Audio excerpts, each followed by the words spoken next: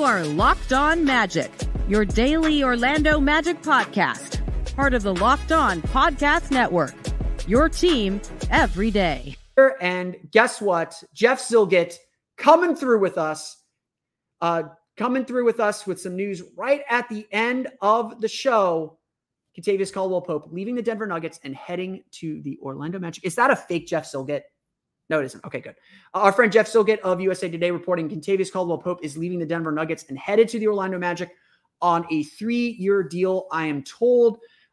This would suggest the Magic are not talking to Paul George or have done talk to Paul George, but Kentavious Caldwell-Pope, excellent three-point shooter, excellent defender. Like we've kind of said, he is a Gary Harris plus. Like, he's a bigger Gary Harris. He is a better shooter than Gary Harris. He's a better defender than Gary Harris.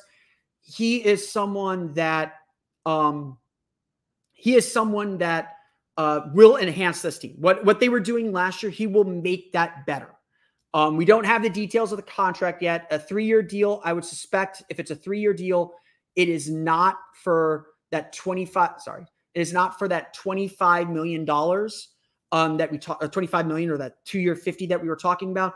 My bet is that this is a little bit more reasonable, maybe on the $18 million range, maybe 19, maybe 3 for 60. I would bet that there's a non-guarantee on that third year, that third year is an option deal. But this is kind of the move we all expected. Very baseline move, very much a guy that enhances what the Magic did last year, gives them a better version of what they had last year without changing too much. I'm a big believer in the Horace Grant theory. Having a guy who's been on championship teams, that has been on very good teams in the past, imparts wisdom to those young teams. I think that's really, really valuable for young teams, especially. So I am not at all shocked that this is what the Magic ultimately did. I'm not shocked that this is where the Magic start. I think that this is, again, a relatively safe move on the Magic's part.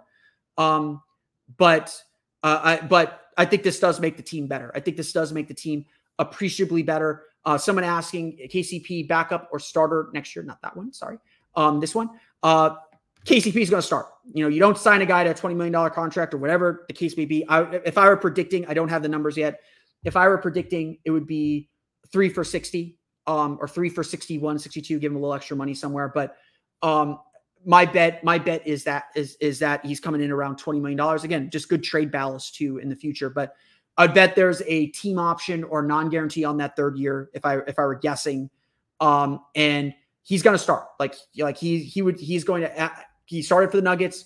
He is an excellent defender, excellent, really good three-point shooter. Maybe not the greatest, not like a standout spot-up shooter. Spot-up shooting is about the same as Gary Harris. He is a better version of Gary Harris. He will stay healthy. He's been on championship teams. He's a much more aggressive and physical defender. So on that front, he is a better option than Gary Harris. So the Magic do get better here with Kentavious Caldwell-Pope. I 100% believe this. The question now is what comes next? And here's the number, actually. We actually get the number now.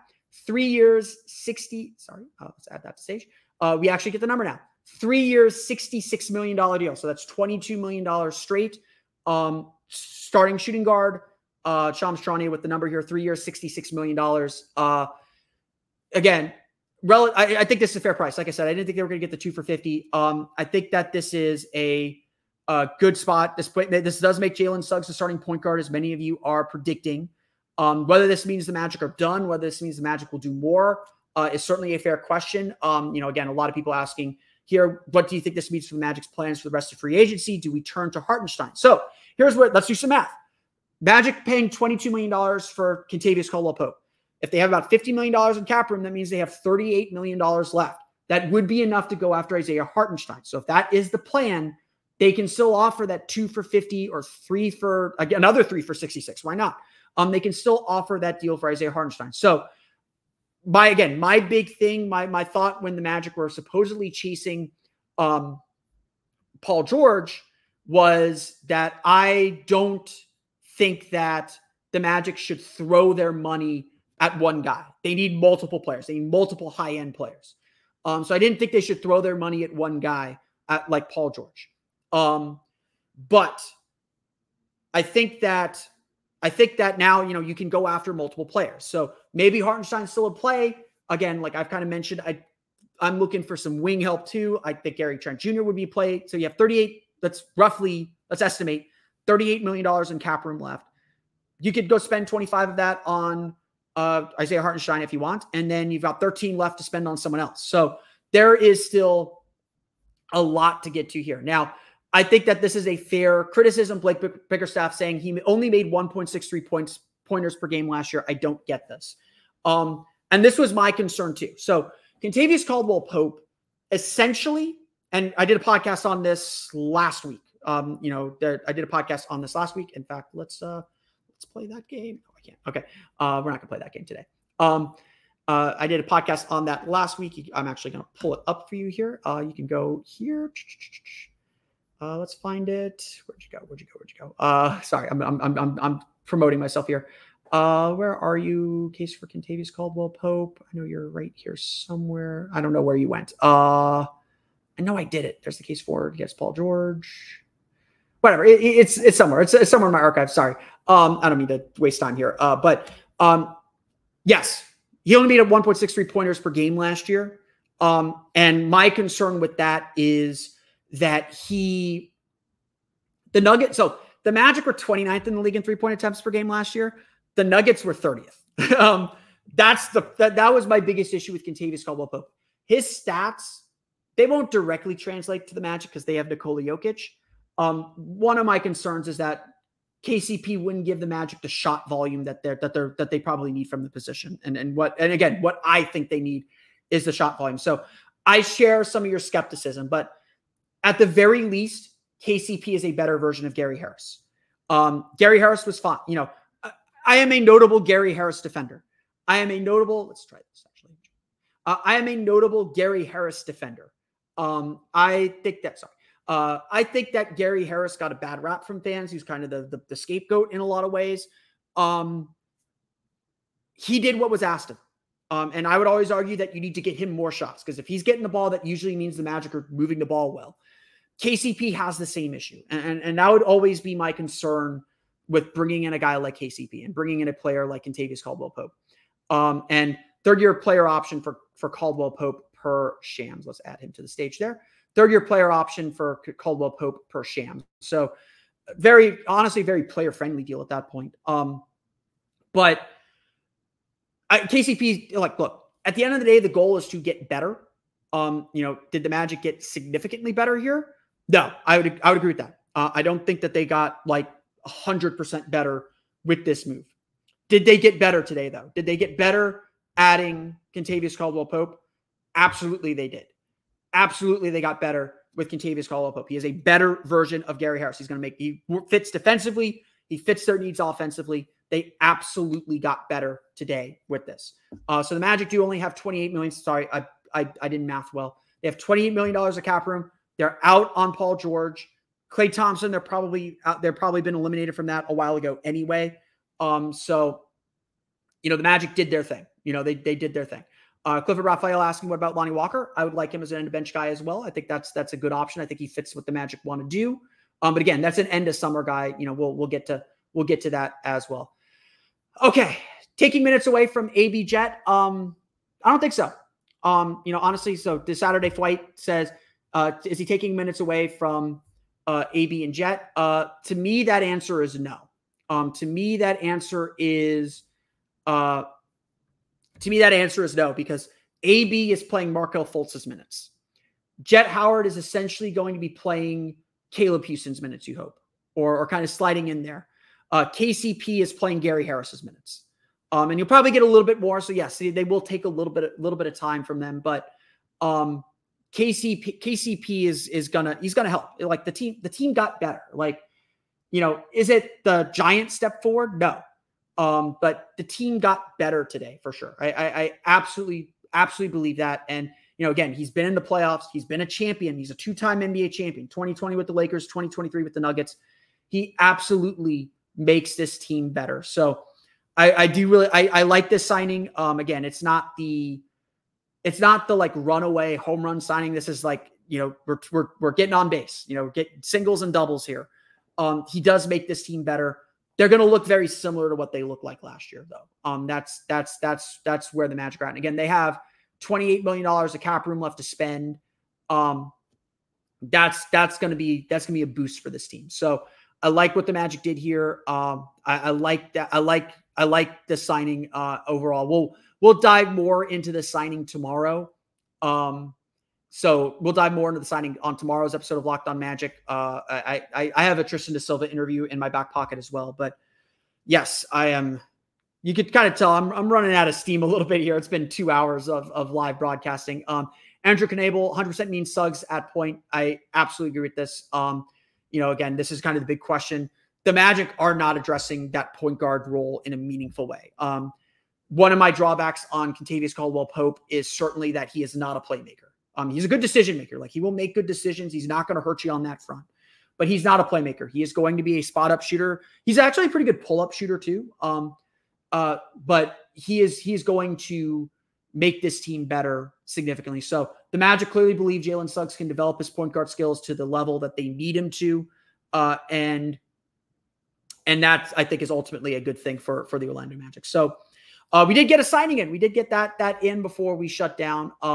And I'm glad that we did as well. So, we've gone 2 hours here for us. I will take last questions here in a minute. But I want to thank everyone who joined us here for this live. Hey, look, sorry, I'm responding to the comments. KCP signing does not mean there's room left for Paul George. Magic have now, 3 years, $66 million, assuming it's flat. That's $22 million. Magic had about $50 million of cap room. Magic only have $28 million left. Paul George is looking for 50. So Magic are off the board for Paul George. Gary Harris is still not under contract. Gary Harris is a free agent, so they're not worried about that. AL Jr. saying your thumbnail is ominous now. I think we all kind of saw that was the direction the team was going. I tried to be predictive, and when all the Paul George stuff came out yesterday, I was like, I need to change my thumbnail to Paul George to be a little more enticing. But now we know that's what the Magic are doing. Now we know who the Magic have signed. So we'll dive a lot more into Kentavious Caldwell-Pope, what he brings to the Orlando Magic on tomorrow's episode of Locked On Magic as well. I want to make sure I hit questions here and catch my breath a little bit. Essentially, kind of people are talking about this. This is kind of the Magic standing pat. Orlando Adams, this has been a criticism of the Orlando Magic and Jeff Weltman. If we're okay with standing pat, then we should have just re-signed our guys to cheaper contracts and keep the great team chemistry. That is true, but here's the other problem, Orlando. Teams are required to spend 90% of the cap this year. And if you don't spend 90% of the cap by opening day, if you don't spend 90% of the cap by the beginning of the regular season, then you don't get the luxury tax payments. So all the luxury tax payments are split between the non-tax paying teams. So you don't get the luxury tax payments, and you get a cap hold for the difference to get you to 90%.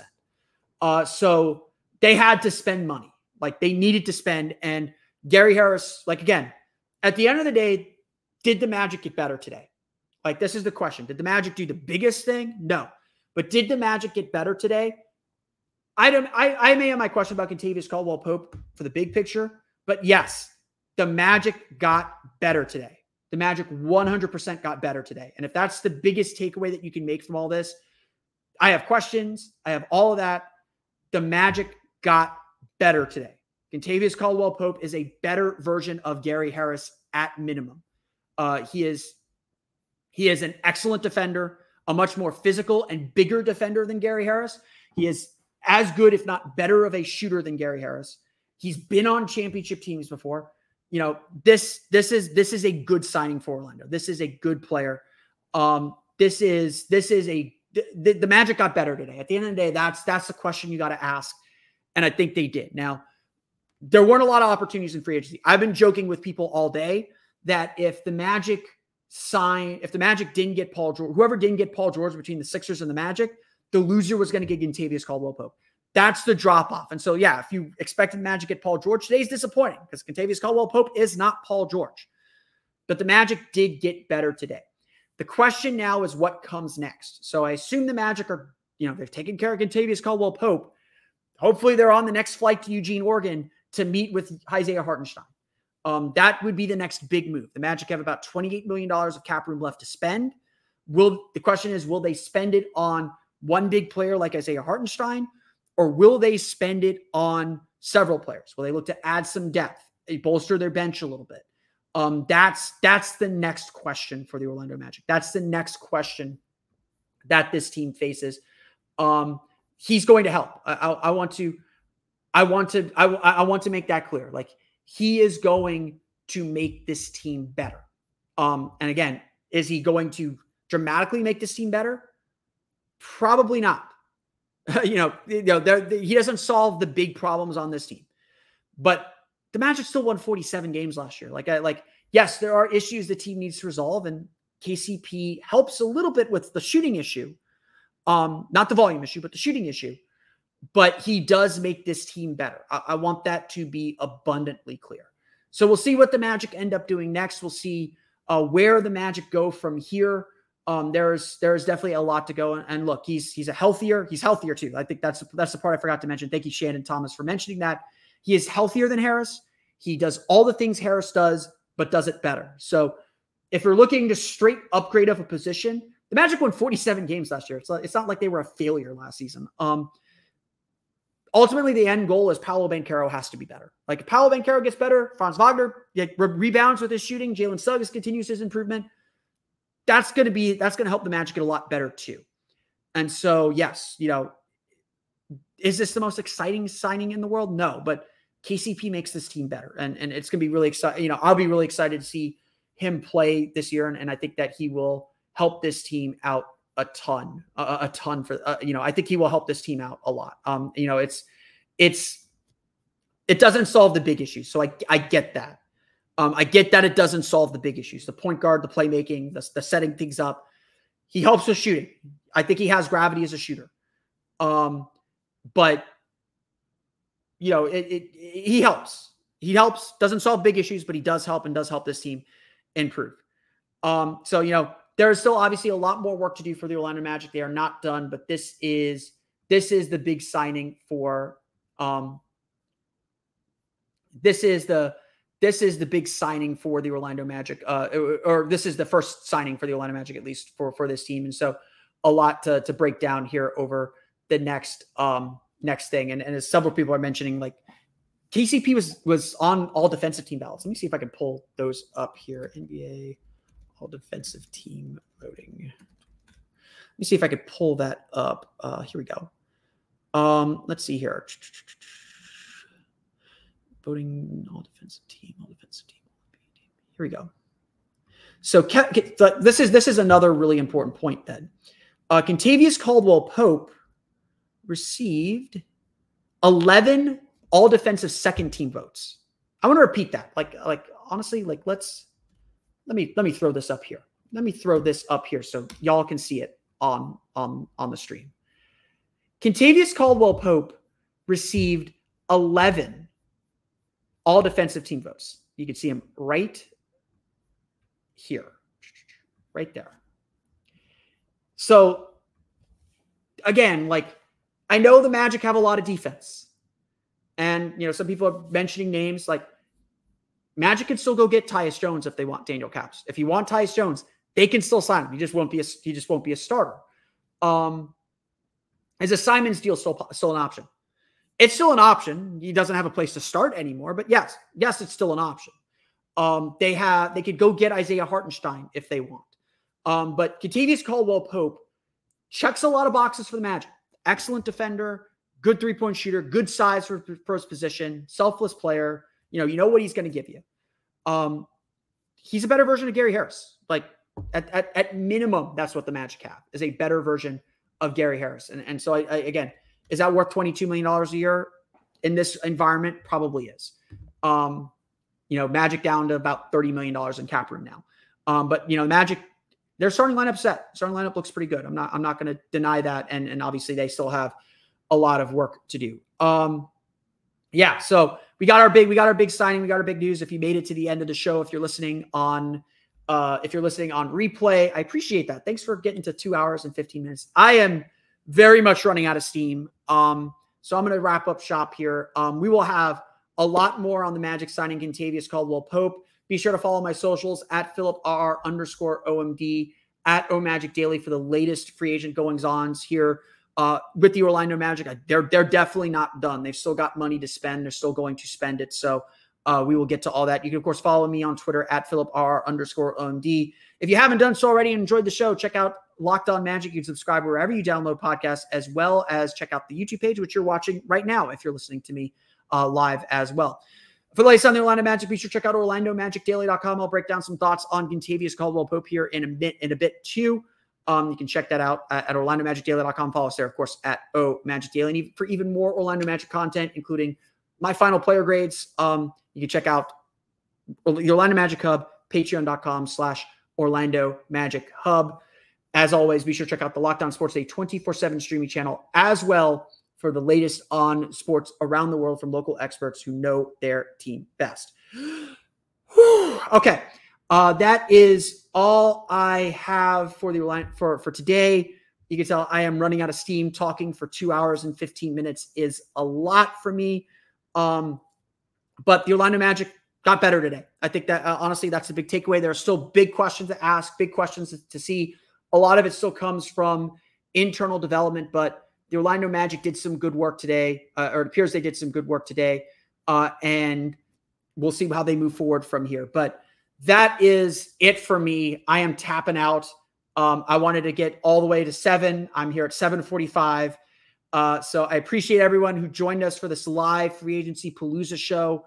I want to thank you all again for listening to today's episode of Locked On Magic. We'll be back tomorrow to talk about Kentavious Caldwell-Pope and what the signing means. I'll have an episode with Locked On Buffs discussing Tristan da Silva later on in the week as well. It's my birthday week. It's a holiday week as well. So we'll be taking some time as well.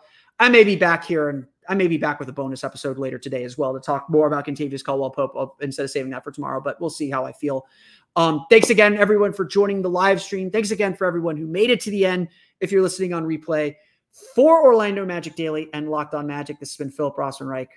See you again next time for another episode of Locked On Magic. Spare no expenses, people. Peace out.